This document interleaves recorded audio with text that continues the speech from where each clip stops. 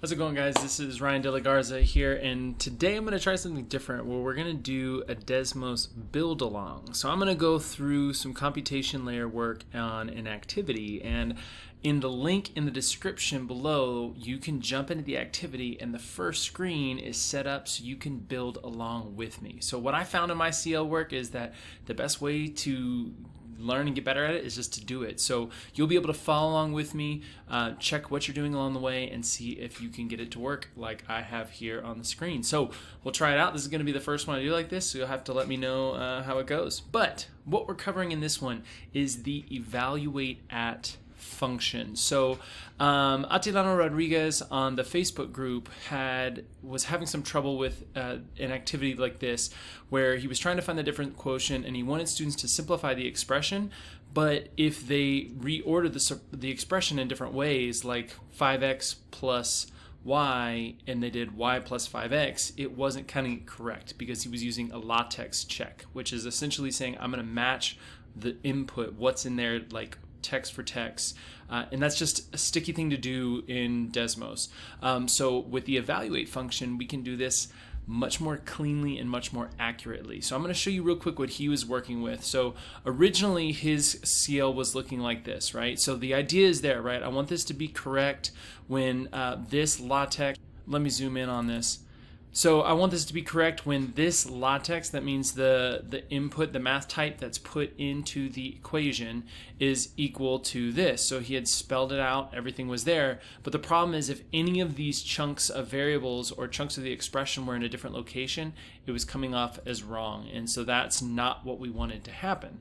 So what we ended up doing is switching to something like this, where we created functions and we had the computation layer essentially evaluate those functions and say if they come up with the same answer, then it's going to be correct. And so that lets you shift things around much smoother. I know this may look a little tricky, but I'm going to put down, I live in the middle school world, so we're going to go with some combining like terms for our example. So let's jump into the activity that I have here. If you want to jump in and follow along with us, again, the link is in the description to jump into this activity, and you can build along here on slide 1 or screen 1. So here what I want students to do is we have this expression and I want them to simplify it. We're going to be distributing and then combining the like terms.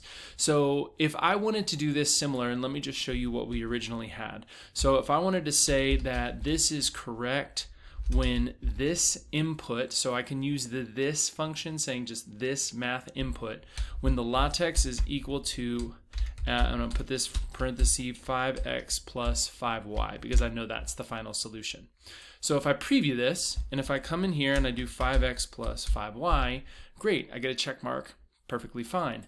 But if I do 5y plus 5x, which is technically still true, I now have an incorrect answer. So it's saying it has to be exact, right? Also, if I throw times in there, still correct, but it's telling me it's wrong. So we want to come up with a more accurate solution to this. So here's where we're going to get in and do our function. So what we're going to need to do first is we're going to set the correct function up first. So I'm going to say C equals simple function, and I'm going to put, hold on one second. Mine's blanking on me. Here we go. I'm going to put my answer. So the same thing I had before, 5x plus 5y. And then what I need to do as well is I need to define the variables that I'm going to use. X, comma, y, right here. So what this is essentially doing, so let me zoom in on this. What we're going to do here is we're going to create a function in the computation layer, and the function is going to be 5x plus 5y.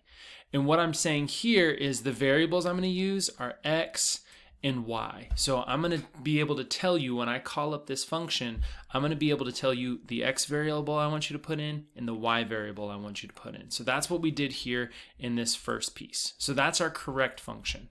So now let's make our user function. So I'm going to do u because that's the user's function. Again, we're going to pull our simple function, but this time we're just going to say this dot latex. So now this is where we're saying I want to make a function out of whatever they put in the math input. And again, since I have two variables, I need to do the same thing with comma x and comma y. and those have to be in quotations so that I know that's the kind of text variable that I'm putting into my function.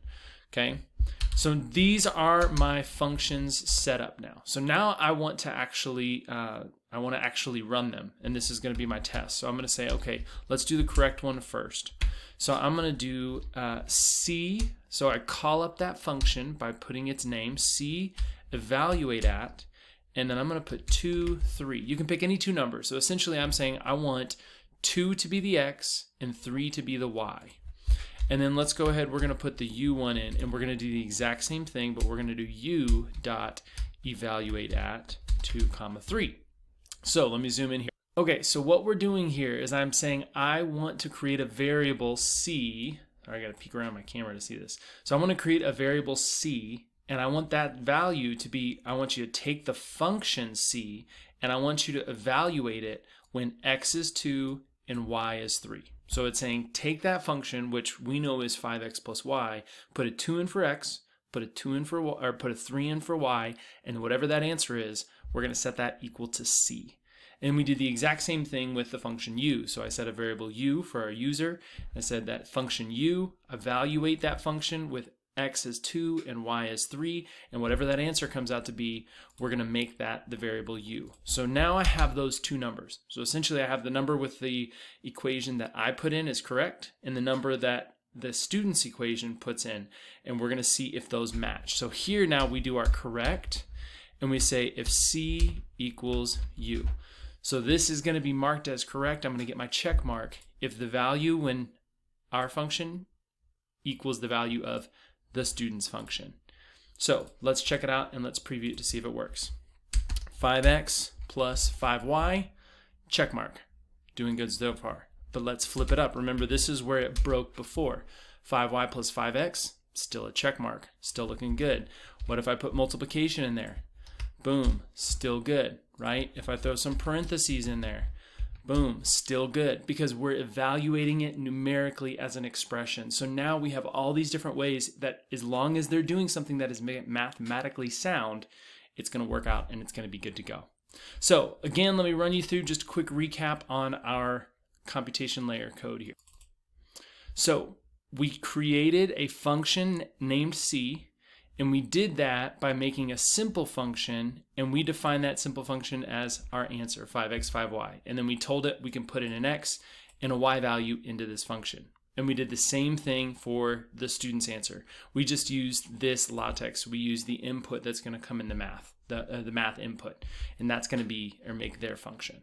Then over here we said, all right, I'm going to create two variables, my correct variable and my user variable, by plugging in the numbers 2 and 3 to both of those functions and seeing what they come out to be. And then here we said if those numbers are the same, we're going to mark it correct and we'll count it good to go. So that's how we can use our evaluate function to better check what's going on when students are putting things in. So you can use this for any type of expressions. You can put this in tables. You can use this in a lot of different places. But anytime you want them to check an expression or see if something like that's right, this is going to be the best way to do it.